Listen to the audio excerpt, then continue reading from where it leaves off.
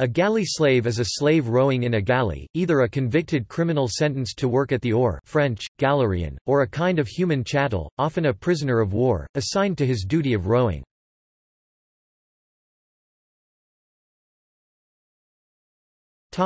Antiquity. Ancient navies generally preferred to rely on free men to man their galleys. Slaves were usually not put at the oars except in times of pressing manpower demands or extreme emergency, and in some of these cases they would earn their freedom by this. There is no evidence that ancient navies ever made use of condemned criminals as oarsmen, despite the popular image from novels such as Ben-Hur.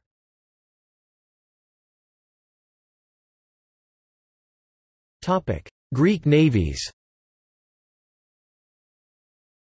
In classical Athens, a leading naval power of classical Greece, rowing was regarded as an honorable profession of which men should possess some practical knowledge, and sailors were viewed as instrumental in safeguarding the state.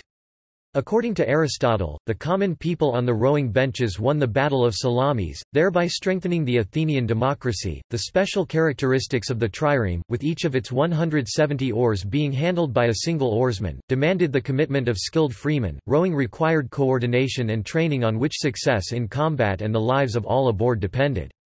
Also, practical difficulties such as the prevention of desertion or revolt when bivouacking triremes used to be hauled on land at night made free labor more secure and more economical than slaves. In the 5th and 4th centuries BC, Athens generally followed a naval policy of enrolling citizens from the lower classes thetes, metics foreigners resident in Athens and hired foreigners. Although it has been argued that slaves formed part of the rowing crew in the Sicilian expedition, a typical Athenian trireme crew during the Peloponnesian War consisted of 80 citizens, 60 metics and 60 foreign hands. However, when put under military pressure by the Spartans in the final stages of the conflict, Athens, in an all-out effort, mobilized all men of military age, including all slaves. After the victorious Battle of Arginusae, the freed slaves were even given Athenian citizenship, in a move interpreted as an attempt to keep them motivated rowing for Athens. On 2 other occasions during the war, captured enemy galley slaves were given freedom by the victors. In Sicily, the tyrant Dionysios ca. 432–367 BC once set all slaves of Syracuse free to man his galleys, employing thus freedmen, but otherwise relied on citizens and foreigners as oarsmen. Slaves accompanying officers and hoplite marines as personal attendants into war are assumed by modern scholars to have also assisted in the rowing when need arose, but there is no definite proof on this point, and they should not be regarded as regular members of the crew. When traveling over the sea on personal matters, it was common that both master and slave pulled the oar.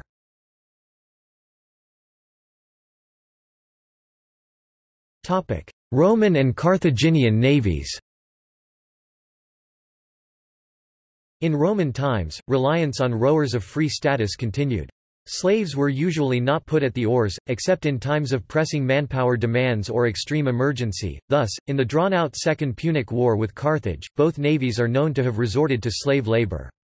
In the aftermath of Cannae, a levy of slaves was equipped and trained by private Roman individuals for Titus Oticilius' squadron in Sicily 214 BC. After the capture of New Carthage 5 years later, local slaves were impressed by Scipio in his fleet on the promise of freedom after the war to those who showed goodwill as rowers.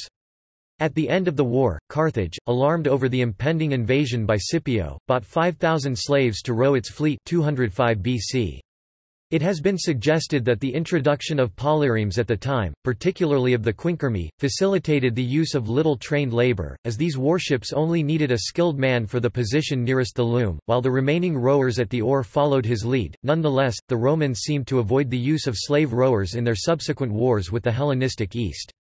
Livy records that naval levies in the war against Antiochos consisted of freedmen and colonists 191 BC, while in the Third Macedonian War 171 BC to 168 BC Rome's fleet was manned by freedmen with Roman citizenship and allies.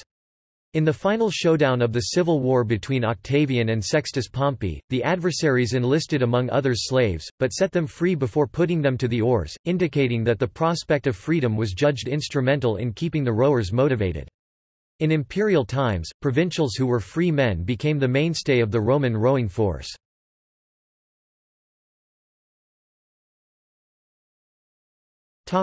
Early modern era.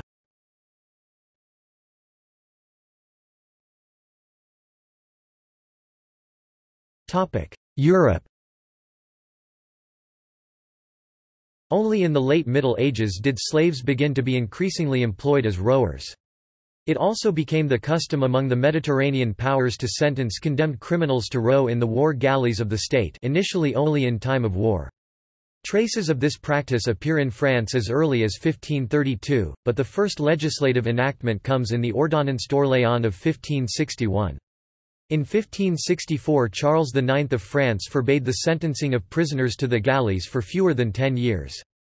A brand of the letters Gal identified the condemned galley slaves. Naval forces from both Christian and Muslim countries often turned prisoners of war into galley slaves. Thus, at the Battle of Lepanto in 1571, 12,000 Christian galley slaves were freed from the Ottoman Turks. The Knights Hospitallers made use of galley slaves and debtors, Italian, buonavogli, to row their galleys during their rule over the Maltese Islands. In 1622, Saint Vincent de Paul, as a former slave himself in Tunis, became chaplain to the galleys, and ministered to the galley slaves. In 1687 the governor of New France, Jacques-René de Brizzy de Denonville, seized, chained, and shipped 50 Iroquois chiefs from Fort Frontenac to Marseille, France, to be used as galley slaves. King Louis XIV of France, who wanted a bigger fleet, ordered that the courts should sentence men to the galleys as often as possible, even in times of peace. He even sought to transform the death penalty to sentencing to the galleys for life, and unofficially did so. A letter exists to all French judges, that they should, if possible, sentence men to life in the galleys instead of death. By the end of the reign of Louis XIV in 1715, the use of the galley for war purposes had practically ceased, but the French navy did not incorporate the corps of the galleys until 1748. From the reign of Henry IV, Toulon functioned as a naval military port, Marseille having become a merchant port, and served as the headquarters of the galleys and of the convict rowers Galerians. After the incorporation of the galleys, the system sent the majority of these latter to Toulon, the others to Rochefort and to Brest, where they worked in the arsenal. Convict rowers also went to a large number of other French and non-French cities, Nice, Le Havre, Nimes, Lorient, Cherbourg, Saint-Vaast-la Hogue, La Spezia, Antwerp and Civitavecchia, but Toulon, Brest and Rochefort predominated. At Toulon the convicts remained in chains on the galleys, which were moored as hulks in the harbour. Their short prisons had the name bagnes, baths, a name given to such penal establishments first by the Italians Bano, and allegedly deriving from the prison at Constantinople situated close by or attached to the Great Baths there. All French convicts continued to use the name Galerian even after galleys went out of use. Only after the French Revolution did the new authorities officially change the hated name—with all it signified—to forcat, forced. The use of the term Galerian nevertheless continued until 1873, when the last bagne in France, as opposed to the bagnes relocated to French Guiana, the bagne of Toulon, closed definitively. In Spain, the word galliot continued in use as late as the early 19th century for a criminal condemned to penal servitude. In Italian the word galera is still in use for a prison. A vivid account of the life of galley slaves in France appears in Jean Martel's Memoirs of a Protestant, translated by Oliver Goldsmith, which describes the experiences of one of the Huguenots who suffered after the revocation of the Edict of Nantes in 1685. Madame de Sévigné, a revered French author, wrote from Paris on April 10, 1671, Letter 7, I went to walk at Vincennes, and Troquet and by the way met with a string of galley slaves. They were going to Marseille, and will be there in about a month. Nothing could have been surer than this mode of conveyance, but another thought came into my head, which was to go with them myself. There was one Duval among them, who appeared to be a conversable man. You will see them when they come in, and I suppose you would have been agreeably surprised to have seen me in the midst of the crowd of women that accompany them. Galley slaves lived in unsavory conditions, so even though some sentences prescribed a restricted number of years, most rowers would eventually die, even if they survived the conditions, shipwreck and slaughter or torture at the hands of enemies or of pirates. Additionally, nobody ensured that prisoners were freed after completing their sentences. As a result, imprisonment for 10 years could in reality mean imprisonment for life because nobody except the prisoner would either notice or care.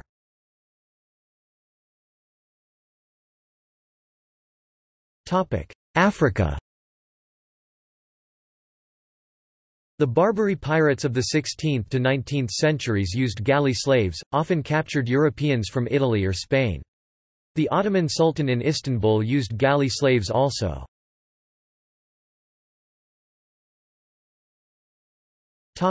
Asia. In Southeast Asia, from the mid-18th to the late 19th centuries, the Lenong and Garai warships of the Iranan and Bangangi pirates were crewed entirely with male galley slaves captured from previous raids. Conditions were brutal and it was not uncommon for galley slaves to die on voyages from exhaustion.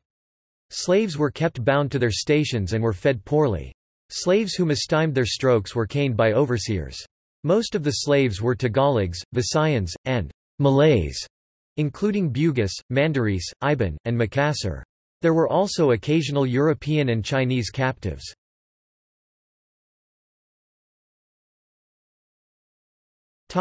In fiction.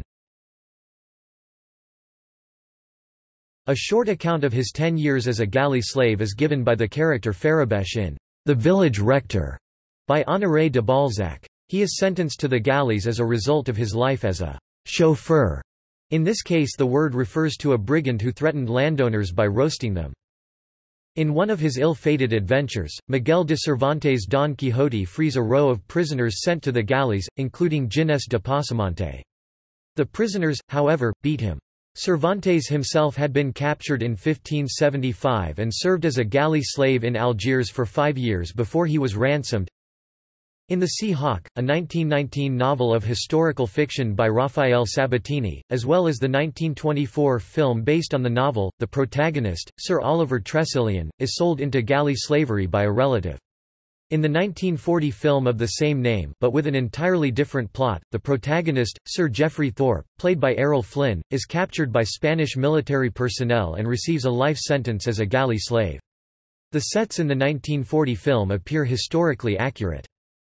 Lew Wallace's Judah Ben-Hur is sent to the galleys as a murderer but manages to survive a shipwreck and save the fleet leader, who frees and adopts him. Both films based on the novel depict the historically inaccurate Roman galley slaves. In the 1943 novel The Long Ships the protagonist Orm Tostason is captured while raiding in Andalusia and serves as a galley slave for a number of years. The 1947 French film Monsieur Vincent shows Saint Vincent de Paul taking the place of a weakened slave at his oar. Stephen Saylor's Roma sub rosa novel Arms of Nemesis contains an appalling description of the conditions under which galley slaves lived and worked, assuming that they existed. C.S. Forrester wrote of an encounter with Spanish galleys in Mr. Midshipman Hornblower when the becalmed British fleet is attacked off Gibraltar by galleys.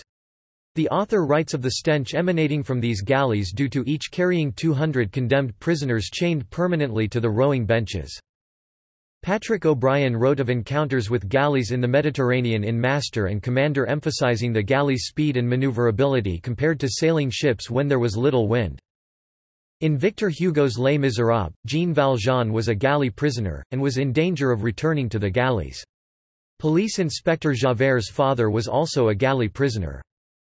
Robert E. Howard transplanted the institute of galley slavery to his mythical Hyborian age, depicting Conan the Barbarian as organizing a rebellion of galley slaves who kill the crew, take over the ship and make him their captain in one novel, Conan the Conqueror. Notes